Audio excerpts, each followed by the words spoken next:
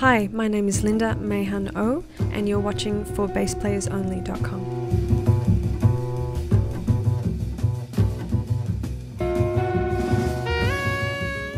Hi everyone, John Liebman here. You're watching for BassPlayersOnly.com. We're coming to you today from backstage at the famous Hill Auditorium with our very special guest, Linda Mayhan O. Hello, Linda. Hi, thank you for having me. Well, thank you. It's our pleasure. It's an honor. We've been trying to get you on for a while, but you're just so busy. And here we are just a little bit before the Pat Metheny show, and I know you've been with Pat for a while. I want to get to that, but I think our audience would be interested in hearing something about your musical upbringing because you have a fascinating background. You're born in Malaysia. Did you pretty much grow up in Australia, or you spent some time there? And older sisters with the record collection. What I'm getting at is tell us briefly about your musical upbringing and how you became a bass player.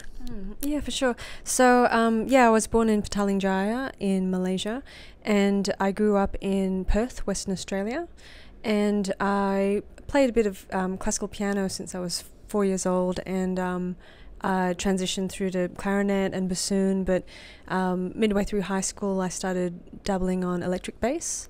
I had an uncle who gave me an electric bass one day, and it was the best thing ever. That kind of changed a lot of things, and I just started working out a lot of bass lines, and I played in a garage band in high school, and my older sister had a really diverse record collection. She listened to everything from Michel Ndegeocello to John Zorn to Miles Davis to Weather Report, so it was that kind of inspired me to kind of get deeper into jazz, into improvisation, and as well as in school, we were playing a bit in the school bands, the school jazz bands, but there was also a West Australian Youth Jazz Orchestra, which is still around, and I was playing bassoon in the woodwind section, and I would turn around and see a lot of great musicians behind me who were improvising and playing a lot of really interesting things, one of whom is Dane Alderson, who now plays bass in the Yellow Jackets. So a lot of really great talent there in Perth, a lot of great inspiration. And from there, I transitioned into Manhattan School of Music, where I pursued my master's degree and moved to New York City. Yeah. Well, that's a long way from Australia. I do want to ask you a question. I know Australia is an awfully big country, but did you ever happen to cross paths with Emma Anzai from Sick Puppies? No, I know the band Sick Puppies though, but I don't know her personally, no. I think she might have been born in Malaysia. I know she spent time in Tokyo, but she grew up in Australia, and you have some overlap with your backgrounds. Once you discovered the bass, did you find yourself listening to music differently, picking out different sound, picking the different bass players? Did you have any musical heroes or bass influences? Yeah, definitely when I listened to Night Train, Oscar Peterson's Night Train, and when I heard Ray Brown, that was the kind of turning point that made me really want to take up upright bass seriously. Just his sound, his presence, his time, his feel, what he could do on the instrument. It was just so inspiring, and I knew I wanted to know how to do that. Yeah. How long did you play electric before you picked up the upright? Like a couple of years, 2 or 3 years, yeah. Mm-hmm. Now you've got, I almost didn't know where to start with the interview because you've done so much as a side person and as a leader. You're a composer. Tell us some of the highlights from your career. Let's start with your own band. I was privileged to see you at the International Society of Bassists Convention in Colorado. I think that was 2015. And I remember the audience talking about you. I remember everybody's reaction to seeing you play. But tell me about Linda Mayhan O first as a band leader. So at that time, that was right after my album Sun Pictures, and since then I've also released an album called A Walk Against Wind. It's a little different. I play a bit more electric on that album, and I've been doing a lot more writing, more than I ever have been, doing a lot more writing that's a bit more bass oriented. A lot of the melodies on the last album are kind of doubled or complemented by the bass, and it kind of takes more of a front seat role in some ways.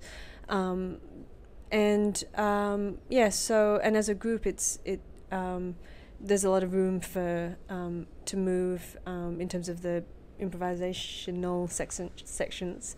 Yeah, so right now I'm doing a lot of writing I have an octet, which also has kind of the quartet function of sax, piano, bass, drums, but also augmented with a string quartet. So that album should be coming out next year. It's called Aventurine. I do have Walk Against the Wind here.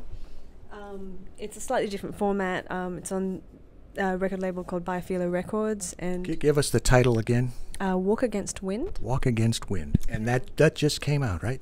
Yeah, it came out in 2017. The title is from Marcel Marceau's routine, Walking Against the Wind, and it's kind of just about the obstacles that we push through for a greater reward, whatever that might be. Talk about that for a minute, if you don't mind. I remember reading that about you and about the album and you taking him as some kind of inspiration, but would you mind elaborating for just a moment on that, on Marcel Marceau and how that morphed into this release? Well, it kind of started when I was trying to prepare some clinics and workshops geared towards kind of more high school, maybe early college students, talking about nonverbal communication in music and subtle things that we can do, expressive things that can help shape the music without having to speak, having to use words to do that, and whether that might mean body language or dynamics or something, you know. And so I was looking at interpretations of music and how it can be interpreted through movement, and Marcel Marceau is kind of a master at doing that, and he inspired so many people such as Michael Jackson.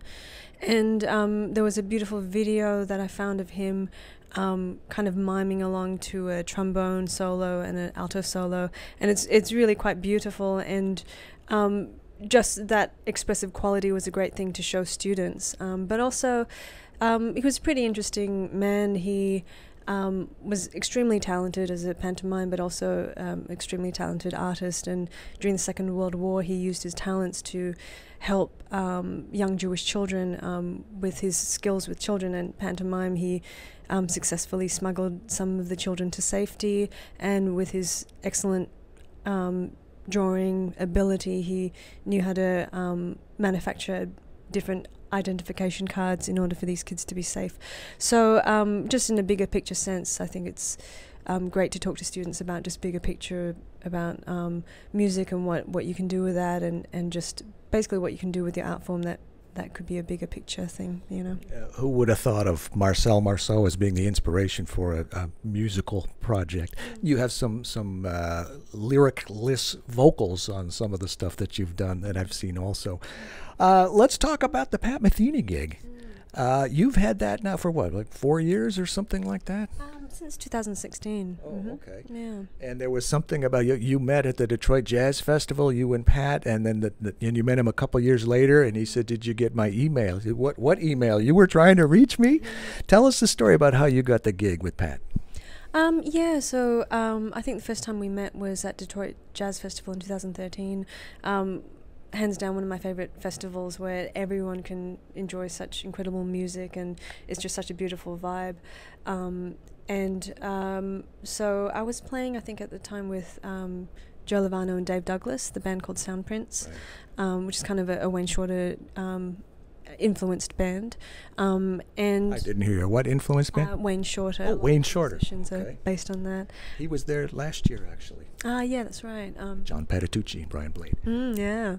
So we were, I think, sharing the same stage as I think Pat's Unity band, and I met him backstage, and he was very nice, and then 2 years later, in 2015, I was playing on a similar stage, and he was playing with Gary Burton, and we spoke, and that's when we exchanged info, and we played some duo at his place, and then next thing you know, I'm extremely lucky and privileged to be able to play his music and play with him and play in this wonderful band with Antonio Sanchez and Gwilym Simcock.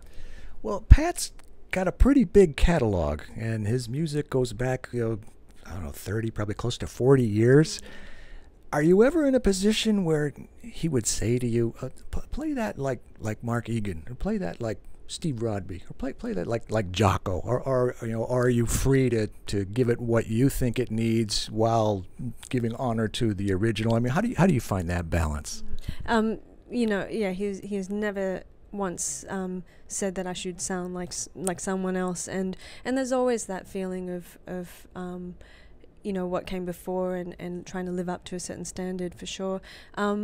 I feel like it's more about honouring the composition and the setting, whilst also having that freedom to have my own thing, so it's a balance, and yeah. Tell me a little bit about your technique. You play upright, you play electric. Do you play much fretless electric bass? No, I don't. Okay. But by the way, your intonation on the upright is exquisite. I just love listening to you. But I've got a couple of buddies, Steve Bailey and Brian Bromberg, who are great electric players. And the reason I mention those two is because when they get up into the thumb position on the electric bass, they do that literally with their thumb. Did I read that you borrowed some of that technique? Do you implement that on the electric bass as well? Yeah, I mean, I wasn't aware that they do that, but yeah, that's definitely something that I do. Just there's some chordal stuff that I've written that the only way, my hands aren't that big, and the only way for me to reach those notes and those chords is to use thumb position on electric bass, and I do find it quite handy for certain things. Yeah. I don't know. I've fooled around with it. It just doesn't come natural. I remember Brian telling me one time, he says, I played electric, and now he's trying to learn the upright. He says, I don't have time to learn a different technique. This is the way I learned it, and this is the way I do it. Do you play with Pat more upright or more electric? For the most part, upright. Yeah. There were a couple of songs that I would play electric on. Yeah. Mm-hmm. But none of the fretless stuff from the early days. And no. Okay. Well, hey, it's a new generation, and it's always great to hear new interpretations with new talent. What about the future?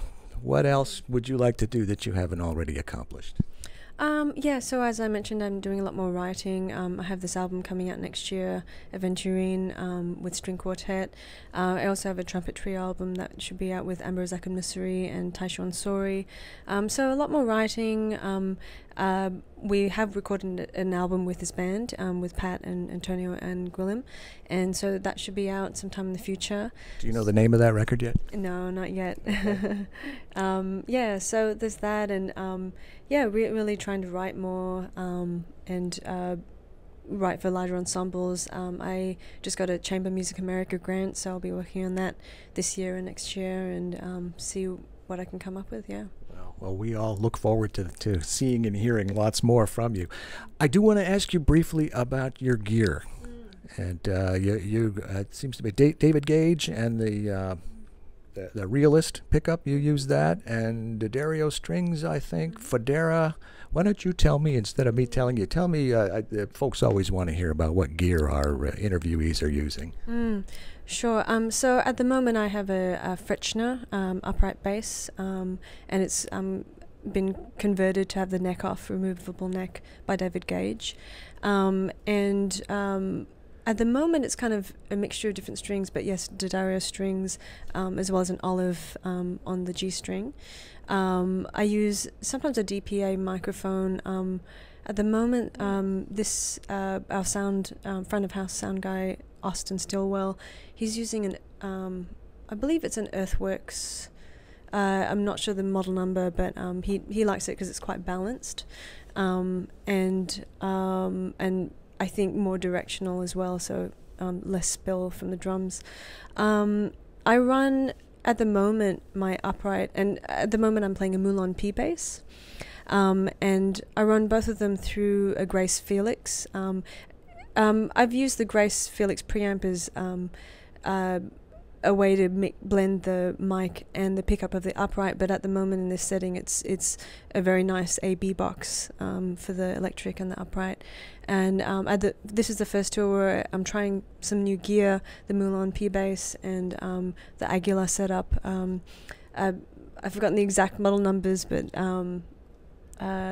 SR 700 or something. Yeah, I always blank on those things. Yeah. So yeah. So. And Federa, did I get that right? Are you still playing Federa? Yeah, I'm still playing the Federa 5-string NYC bass. Yeah. So. All right. Well, I know you have to get going, sound check and showtime and all that. I do have one last question for you. What would you be if you weren't a bass player? And it's got to be something outside of music. You can't say a composer, producer, arranger, band leader. I often joke some sort of like law, some sort of like environmental law or something. You know, that was the path at one point. I was thinking of doing law and music, and my husband Fabian Almazan, who's a pianist, and we've been getting into. Well, he started a record label called Biophilia, which is what my latest album is on, and we try and do some volunteer work in terms of cleanups around New York City and try and organize events like that and liaise with organizations to kind of just do something positive, you know, especially in this climate of denial of things that are going on in the environmental scope of things. And we do have a packaging that's FSC certified paper with vegetable based inks, and it's origami. There's no plastic, so there is. Can I eat it? You cannot eat it. Well, actually, no, you probably could, and you'd be okay. I was just curious. I wasn't going to try it. And you know, it's just an alternative to just like a jewel case CD or a digipack CD. I mean, obviously. You know, it's still paper and it's still being manufactured, but you know, people often talk about having something tangible to have the liner notes, and this way you get a bunch of liner notes. You can still download great quality WAV files or FLAC files. You don't have to get just MP3s, and it's all from Bandcamp as well. So yeah, so you know, we try and do a little bit of that, and yeah. Well, good for you. May you be an inspiration to us all, because we all need that kind of thinking. So thank you on behalf of all of us. Backstage at Ann Arbor's famous Hill Auditorium with our very, very special guest today, Linda Mahon-O. I'm John Liebman. You're watching for BassPlayersOnly.com.